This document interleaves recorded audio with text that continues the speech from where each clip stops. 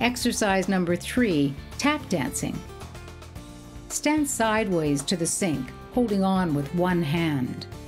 Tap the heel of your outside foot in front, then back to the starting position, then to the side, and return, then behind you, and return.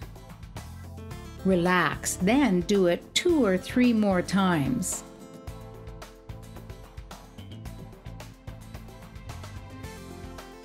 Face the other direction and do the same with the other leg, tapping to the front, side, and back with your heel 2 to 3 times.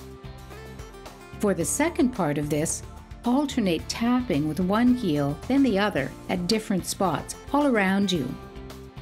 Too easy? Gradually increase the number of taps up to 15. Gradually hold on less to the sink or counter. How are you feeling? If you're ready and you want to do more, let's keep going.